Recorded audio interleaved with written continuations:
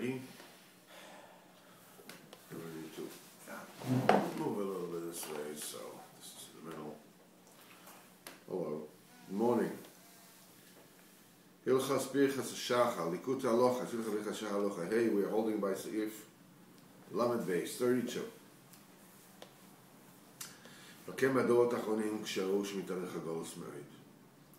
Now we're talking about, the strengthening of the rods in Avodas Hashem. In the last generations, that they saw that the Golus becomes longer, it's still, is long and goes on and goes on. They put another bracha in Chutz La'aretz to say another bracha. After Shkivenu, say Baruch Hashem L'olam Amen V'Amen. This entire bracha, Shemdaber Kulo Mischaskus Ha'emuno Shashem Yisborach Gomer V'Yigmor Lega'aleinu V'Yisborach will finish everything. That's the whole unit of the bracha. כמו שאומרים, יכבוד השם לעולם וכו' וכו'. וכמובן למס, כי בכל הפסוקים הקדושים והנעימים שברוך הזויס. It is very evident to anybody who really, looks into all the heilige psukim, this wonderful psukim in this bracha. זה בחינת ויקול העם ויתלו על פניהם ויאמרו השם הוא אלוקים השם האלוקים. This is the message with Eliyahu Hanavi. He has made this tremendous mofus. There was a time when King Ahab, not the one from Moby Dick, but the Achav, he married his Klafta Izeveh from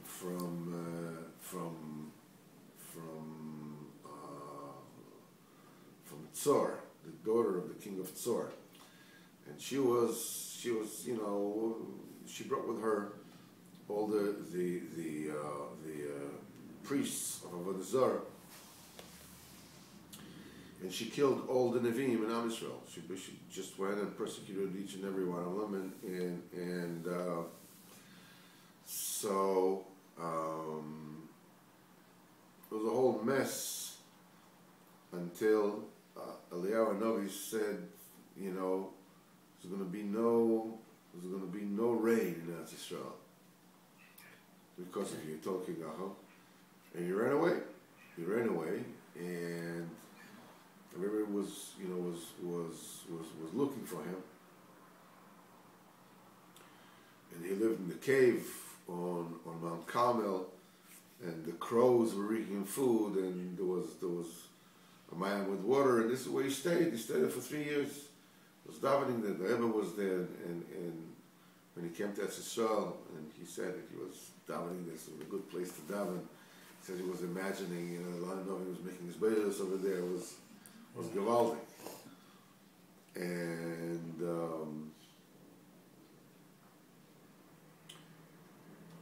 so in the meantime, there was hunger in Eretz Yisrael all over, and so Achav and his slave Ovadia, Ovadia took 80 prophets, Nevi Hashem, and hid them and fed them with gave them bread and water in caves so that they shouldn't be killed by the agents of Izeveh. During all that time, why did he have money to feed 80 people consistently? What he was doing, he was borrowing money, beribis, from Yoram, the son of Achav. Okay? Now the bandit. Everybody knew he was feeding them, and nobody told Izeveh, nobody told. So that was the reason why Achav was winning all the wars, because even though it was tremendous amount of the Zohar at the time, but there was no Lashon Hara. Nobody spoke Lashon Hara. Nobody said anything. It was a big Musar Haskell. This says that, in the time, when Beis HaMikdash was destroyed, there was Tzidkis, there was Torah, there was Avodah Zarah, there was Lashon Hara, and the Beis HaMikdash was destroyed. The time of Achav, he was the king of Israel, not of Judea, but of Israel, and it was full with Avodah Zarah. They were killing the Nevi Hashem, but there was no Lashon Hara, They were winning all their wars. Comes to show you. But anyhow, later on, if you remember the story with Elisha, that the woman came to him and she said, my dad doesn't want to take my 2 children as slaves, with the miracle, with the oil, with the whole thing. That was Ovadiah's wife. He passed away, and Yoram said, I want money, I want my money. I don't want to take your children as slaves. So that was all those stories of it. Anyhow, be that as it may,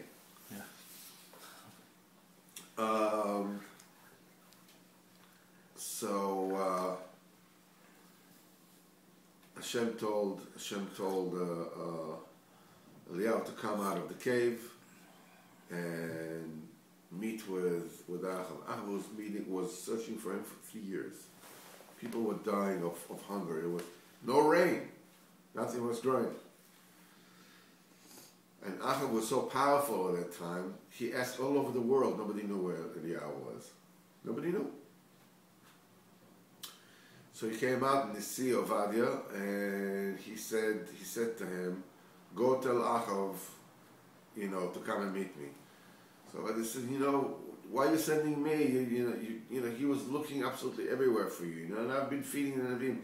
He's going to come. You're not going to be here, and he's going to kill me.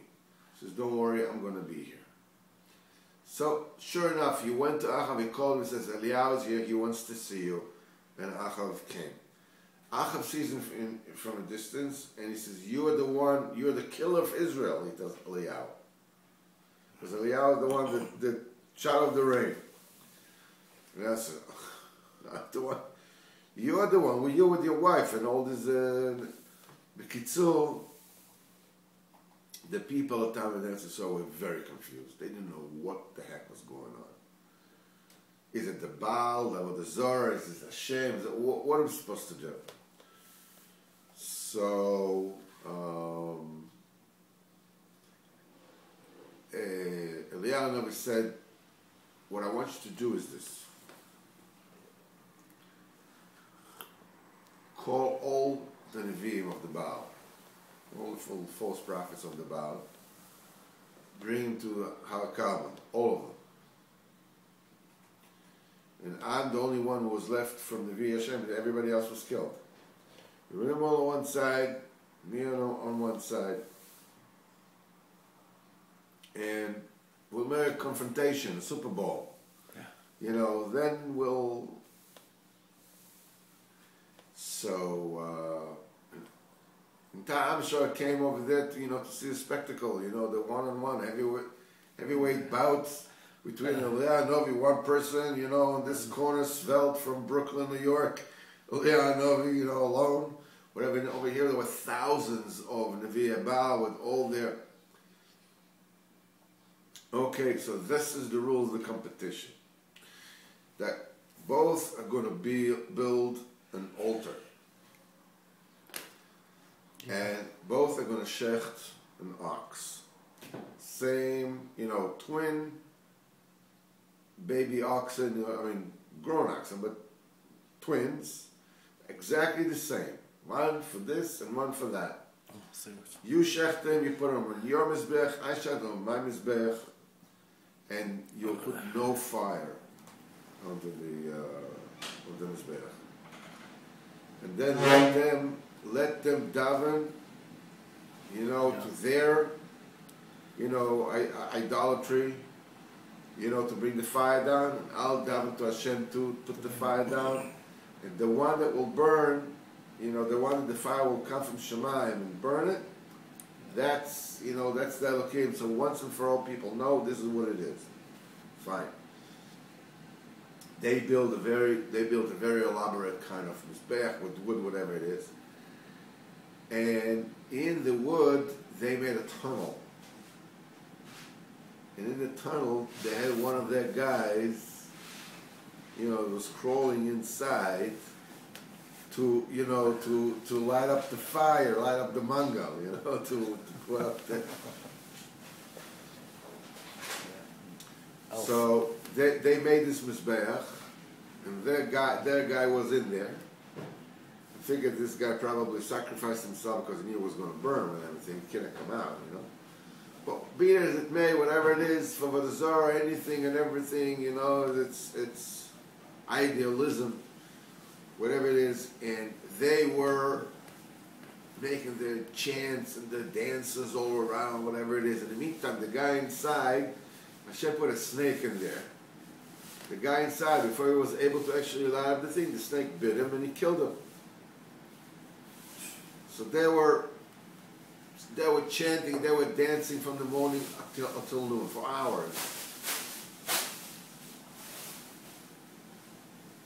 Okay, just, stop it for a minute.